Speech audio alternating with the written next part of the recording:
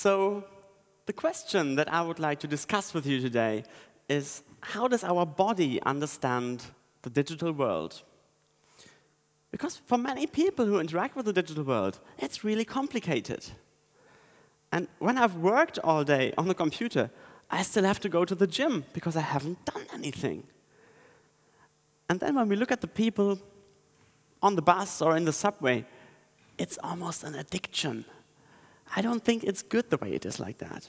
And I think part of the problem is that we, in interaction design, focus a lot on the head and not enough on the body. Too much on thinking and not enough on feeling and just doing. I think if we listened a bit more to the body, we could make the interaction more easy, more natural, and maybe even a little bit more relaxed. Think of swimming or riding a bicycle. Stuff that's actually complicated, but we can just do it because our body has understood it. Hence the question, how does our body understand the digital world? Now, sadly, we can't ask the body.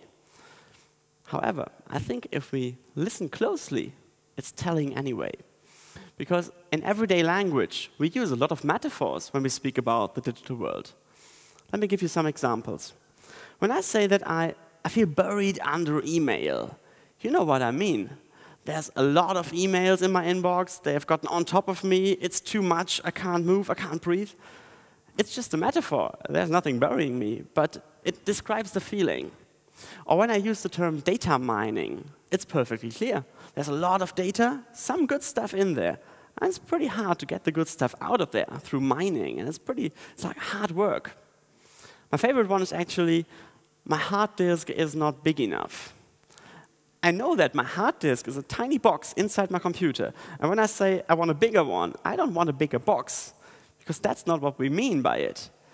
But I think what's behind is that our body somehow understands information like a physical substance, because that is what it really knows, right? And it's also interesting when we speak about information consumption, like news or social media or reading. We use different metaphors that are related to that. For example, we speak of the information diet.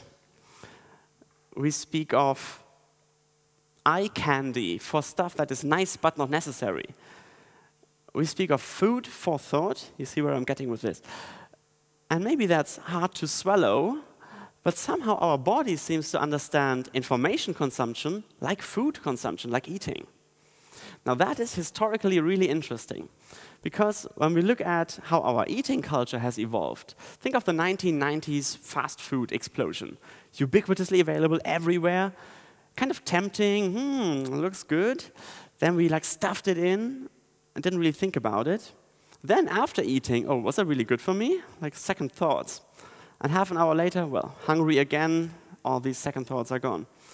What happened then is, more selective approaches came up, like vegan eating, don't eat everything, or split up by ingredients, like carbohydrates. Don't eat them in the evening, they'll make us fat. Or more aware approaches, like asking, okay, this food, where does it come from? What's in there, and what will it do to me? So maybe with information consumption, we are in the fast food age right now. It's ubiquitously available, we just take out the phone, it's kind of tempting, then we stuff it in, and then we may think, okay, was it really worth it? Was it really good? Maybe not. But then again, 5 minutes later, the hand goes back into the pocket, gets out the phone, and we want more, we're hungry again. Maybe also here we need more selective approaches, don't consume everything, or at least more aware approaches, like, okay, where does it come from, what's in it, and what will it do to me? Because today, our most limited resource is not anymore time, it's attention. Now, the third metaphor I find really interesting, it's the most interesting one, I think, is how we speak about our devices. When we speak about our devices, we use a certain kind of metaphor in everyday language. For example, when my battery is running out, I say that my phone is almost dead, which sounds a bit like it was more alive before. And when the phones started to get more functions, we started calling them smartphones. Of course, the smartest thing on the planet is us, by far, and that's great. But we somehow call them smart as well, because that's how our body understands why it behaves in such an intelligent way.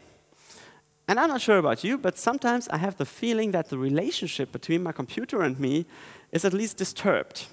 You know, when it crashes right before I wanted to save my work, and it has to do that on purpose. It's about the relation. It hates me, you know. And I think what's behind that is that our body understands devices like social beings, because that's what it knows. Fair enough. Now, this is actually a metaphor we took into a project. And in this project, we looked at body language. Body language is something we humans do really well. I can be like open, I can be skeptical and a bit scared, and I don't have to think about that, and neither do you. We're just really good at it. We do it all the time. Now, technology is a bit different for that matter. My mobile phone, when I reach out to it, it just sits there. You know, it doesn't do anything. Technology is really bad at body language.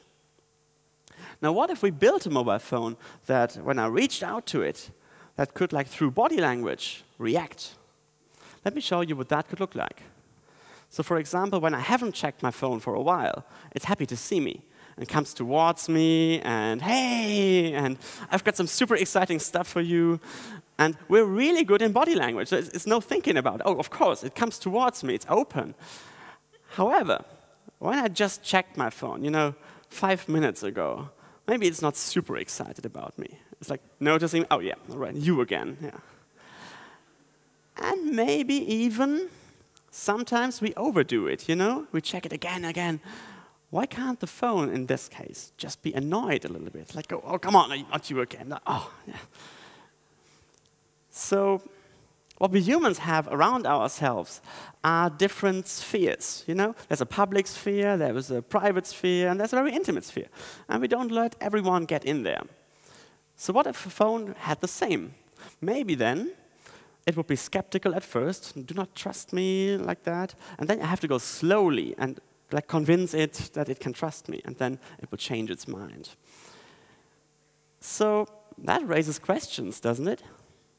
For example, it raises the question, do we want technology that has an opinion of us? That doesn't want to be used at any time? That maybe mirrors back some of our behavior, overusing it? Or do we want technology that like does everything we say, executes every command, like sit and stay and stand, in this case? Well done, yeah. The future. Okay. It also raises bigger questions. For example, what do we want the relationship of technology and people to be in the future? Do we want to meld the two together? Or do we want to like draw a clear line, human technology? Do we, and I'm a bit skeptical with this, do we want to continue understanding our lives like a software program, status update, status update, status update? Or do we want to start living moments again, without documenting them, but also without letting technology get in between? And thirdly, there are these moments, everybody knows them, of boredom, of weakness, and of solitude. What do we do about them right now? Well, we reach into the pocket, we kill these moments and escape into telecommunication. That's a bit uncomfortable, let me just check my email.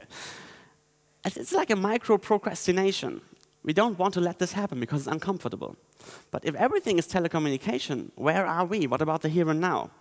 And maybe these uncomfortable moments of boredom, of weakness, and of solitude, maybe they're also important for us. Because that is when we spend time with ourselves, when we critically reflect, and thereby develop ourselves further. Now, there is a fourth metaphor lurking here. Humans are like computers. Always connected, never wrong. I don't think that's what we want to be. It's even my fear that, like in the future, we might turn, at least psychologically, turn into a kind of Darth Vader.